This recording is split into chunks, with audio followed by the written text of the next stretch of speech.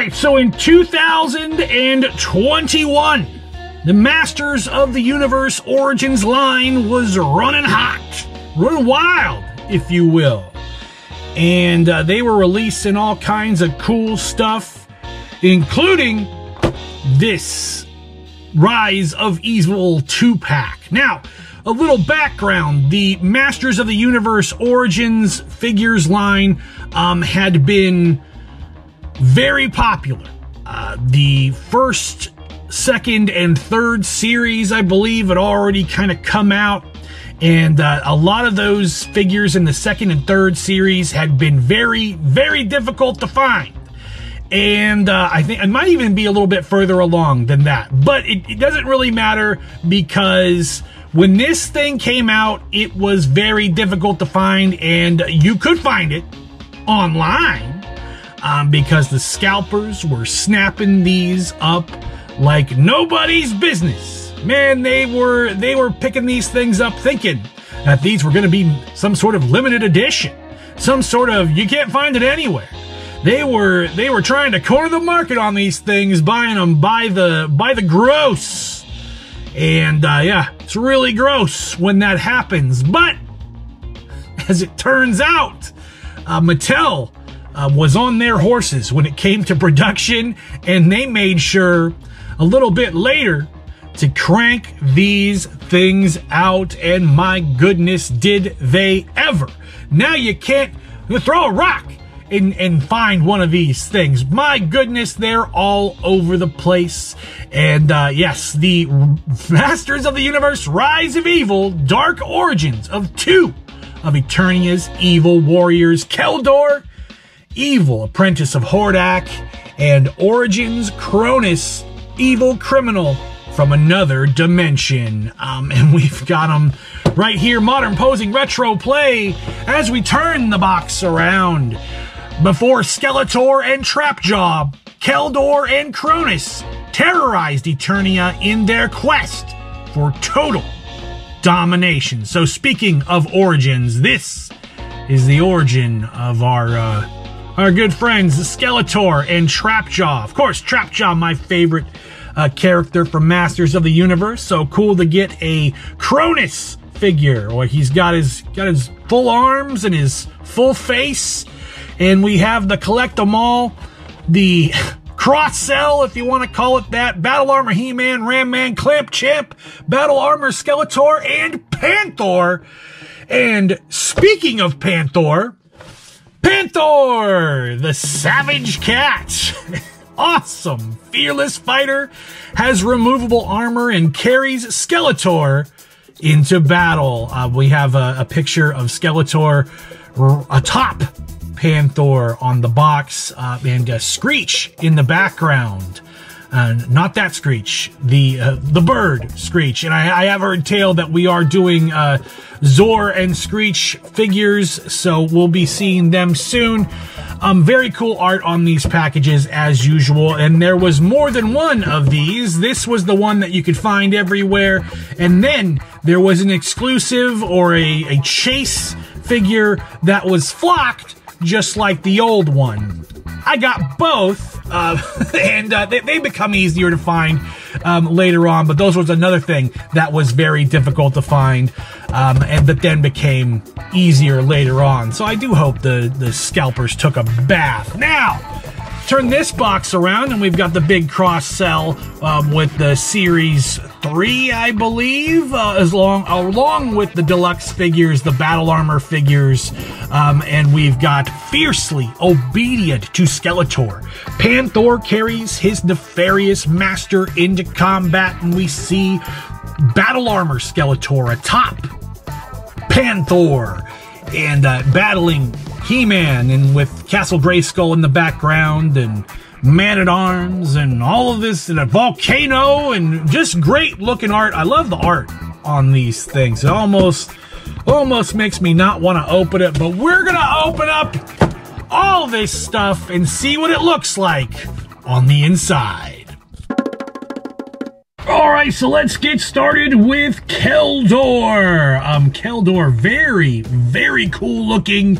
Of course, the origin of Skeletor, Keldor, of course, the brother to King Randor, uncle to He-Man, and the origin of Skeletor. This is who Skeletor was before he had a skull face. And yeah, look at him. Look at him with his awesome armor. Of course, this is a little bit more of a pumped up version of Skeletor. He's got the big purple cape. Very, very cool. Got some boots on instead of the clawed out monster feet. Still has the little skirt piece and the crossed bones. So some sort of origins of the Skeletor gear. Of course, the apprentice to Hordak, mentioned in the on the back of the box, has a very cool look with his little mustache goatee combo and his long flowing locks. Comes with the double thumbs up, 2 holding hands to hold accessories. Comes with this Havoc staff that looks like it's powered up. It's got the big green Havoc power powering up on the end of the Havoc staff. Also comes with this sword. Comes with a sword that's also powered up on the end. And most importantly, comes with this Skeletor head. This Skeletor head, the interesting thing about it, it's got jeweled eyes. It's got these, looks like costume jewelry, red ruby eyes. They're very cool, very reflective. Looks very awesome when you put it on the figure. Of course, these pose just as well as any of our other Masters of the Universe Origins figures. Goes right along with your Masters of the Universe Origins, Lords of Power, whatever figures. Very cool Keldor figure.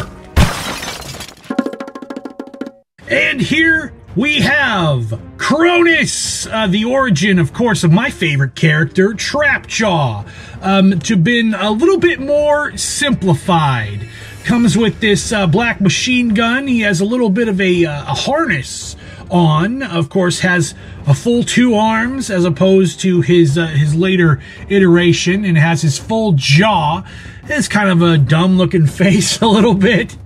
It's fine, though. He's a blue guy. What were you going to do with it? And, of course, it doesn't look as dumb as that Revelation figure that we've got coming up. But anyway, as far as this is concerned, very, very cool-looking figure. I like him. I like the helmet. It has the same old helmet.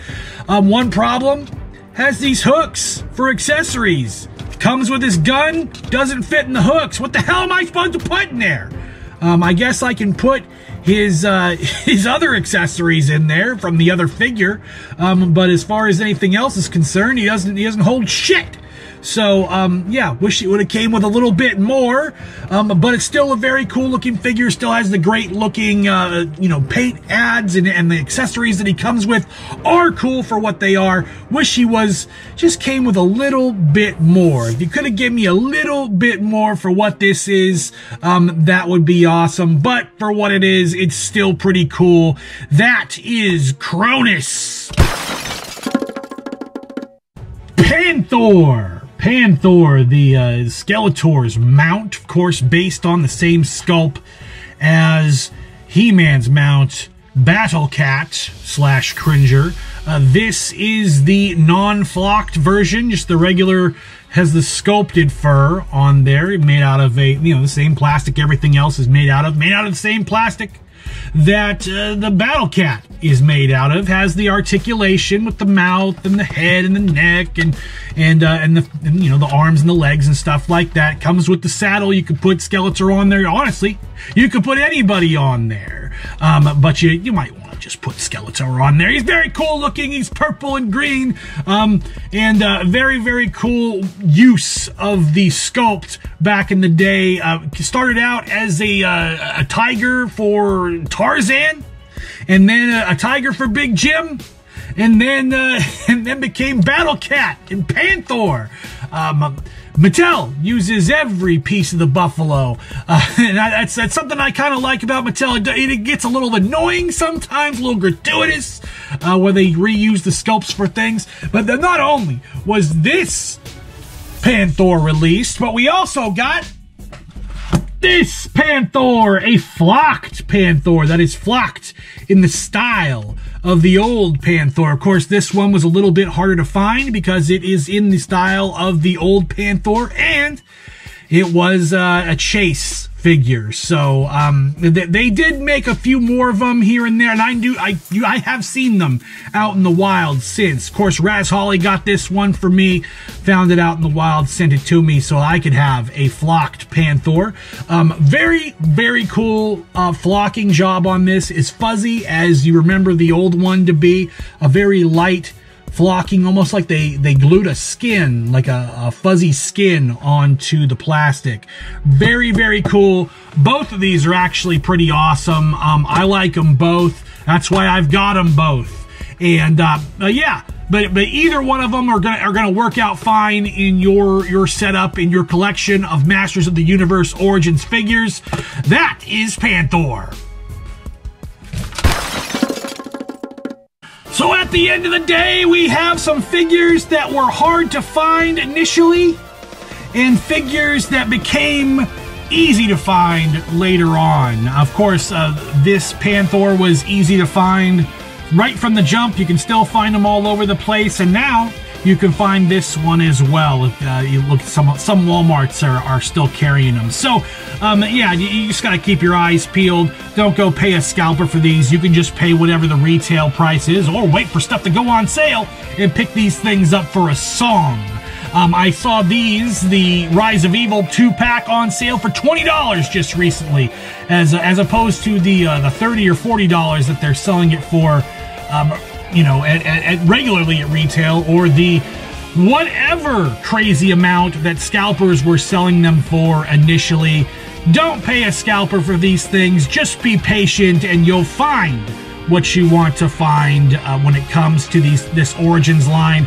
I've been able to find almost everything without having to pay a scalper, with the exception of a couple of things, and I'm glad my patience had paid off. At the end of the day, these are cool figures if you pay retail price for them. I just wish that they had always been as readily available as they became later on, so that we didn't have the issues with the scalpers in the beginning. But it was fixed, so I gotta give them credit on that. Good job, Mattel. Awesome figures. That is the Rise of Evil and Panthers.